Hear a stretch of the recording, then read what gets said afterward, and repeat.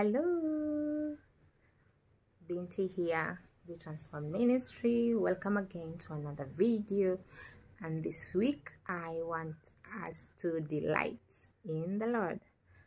Let's learn to decide to delight in our Lord Jesus Christ. And I'm very impressed, and I love this verse very much. Psalms 37 verse 4, which is telling us to delight thyself also in the Lord, and he shall give thee the desires of thine heart. So in this video, I want to give you 3 ways we can delight ourselves in the Lord. So without further ado, let's get right into the video.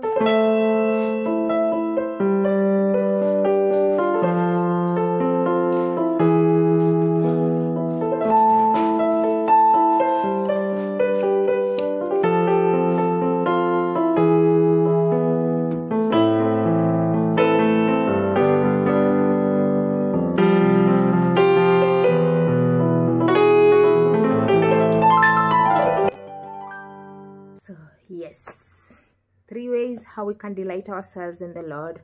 1, get to know God. Let's get to know what he likes, what he dislikes. When we get to know all this, we know how to live right. When you ask about your father, for example, how would you describe your father? I'm sure you'll give the best of description ever. So our Father in heaven is that person we need to give a description of who he is. We can learn from him from the nature around us. We can learn about him through the gift he's given us, the best gift of all, life. And so that is number 1, get to know him. Number 2, we need to spend time with him after we've known who the Lord really is, who God really is, who Jesus Christ really is, the Son of God who died and resurrected the 3rd day. He's now alive among us, the one who sent down the Holy Spirit to be our helper. We need to spend time with him. I'm sure every one of us, given a chance, wouldn't want their father to be far away from them. So showing that love, delighting in that love, means spending time with God. And lastly, number 3, we need to talk about him. After we've known him, we've spent time with him, we are continuing to spend time with him, we need to talk about him. And when we've done all these 3, he will surely give us the desires of his heart and our hearts. Because when we have these characteristics, these 3 of them, the Lord surely will align our will to his will. And nothing will be stressful. So I'm giving you a parting shot of delight yourself in the Lord.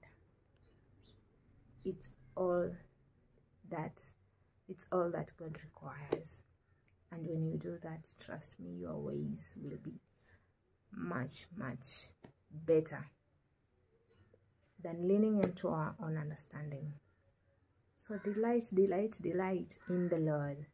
There's no better joy than delighting in the Lord. And he will surely give us the desires of our hearts.